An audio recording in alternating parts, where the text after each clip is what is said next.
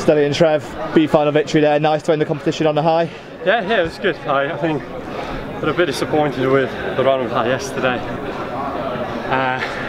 So yeah, just get back into it, put that right, win a B-final, the best we can do, and go home and start building on it and try to get better for next year now. And how did you put that disappointment yesterday behind you? I mean, it's just 200-metre race, and to be honest, you can have one good race, one bad race, but it's been a real long season for us, so now it's good to just say it's over, put a nail on the coffin and then start again next year.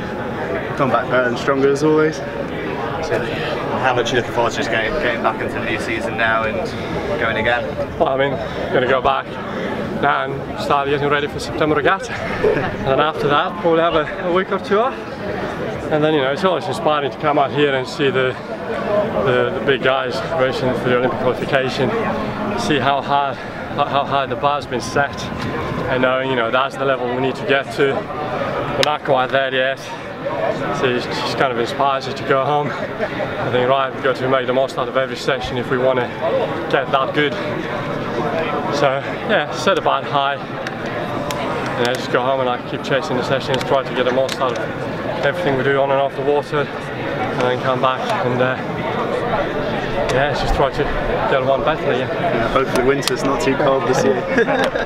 And how fantastic has that been for a venue to race on? It's a fantastic crowd. It's been amazing. Yeah, I'd come even if I wasn't racing. The crowd is crazy.